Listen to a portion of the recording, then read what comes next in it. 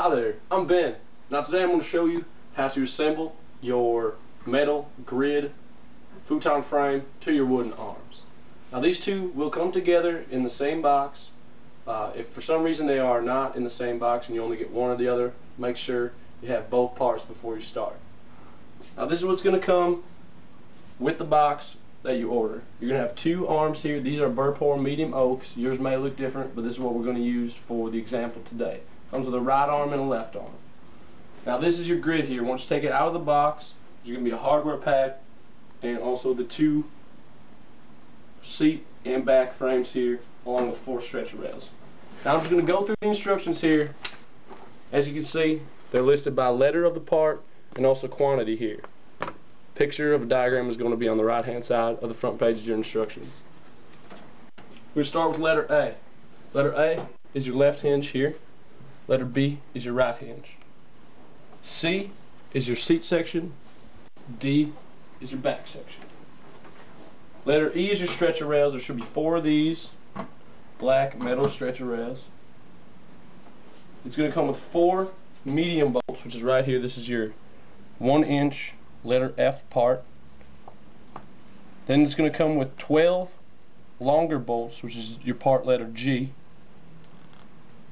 Then it's going to come with 20 washers, silver washers. That's letter H. Letter I is your large nut. That's going to come with 12 of those. There's going to be a dozen of those. J is your Allen wrench. It's going to come with 1 Allen wrench and 1 open end wrench.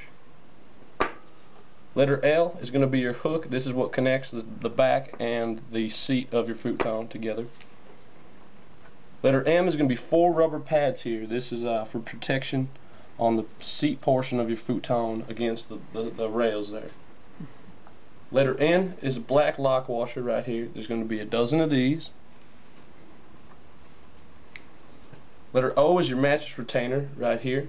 This is what keeps the mattress on the seat of the futon without sliding off.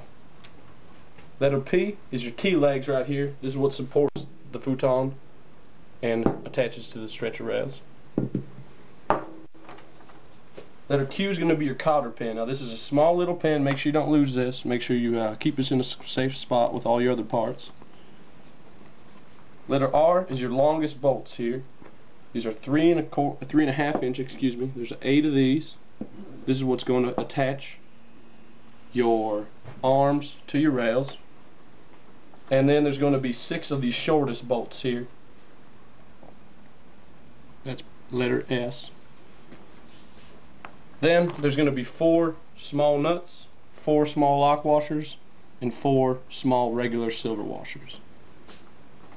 With that concludes all the parts that come with your bed. And next video we're going to show you how to get started.